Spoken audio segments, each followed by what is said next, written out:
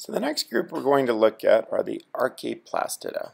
Archaea is ancient, plastid is plastids. And so these then basically have our ancient plastids. In other words, they were made by the primary endosymbiosis. We have the group of plants that we'll look at later in the semester, charophytes, chlorophytes, and red algae. And we're going to examine the chlorophytes specifically in this lab. And as I mentioned, later in the semester, we'll look at plants in more detail in an entire lab. Okay, the next group we want to examine are the chlorophyta. So here's our mixture. This is a mixture of the Volvocene, Volvocales survey mixture. You can see that it's totally green. It also has a typical plant-like green color in there. So this is easy. I can just take a drop. I'm actually going to get some off the bottom and some out of the middle, so we'll get a variety of places because there's some really cool guys I want to get in here. Then each drop is loaded with tons of green guys in there.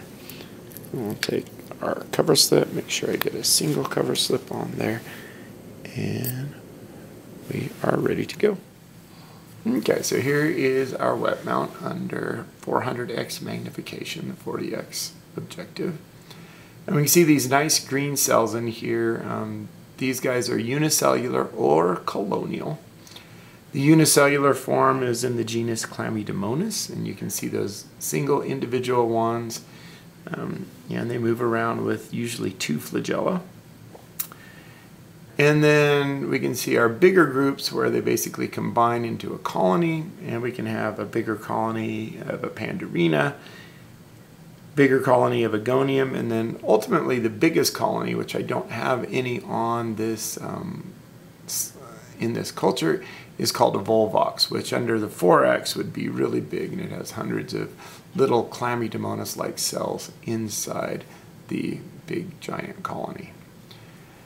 Now, in contrast to the unicellular and colonial versions of the chlorophyta, there is a multicelled version. So in your lab manual on page 21, you can see the life cycle of an ulva, which is a multicelled organism, and it carries out the alternation of generations, similar to how the brown algae did with a gametophyte stage and a sporophyte stage.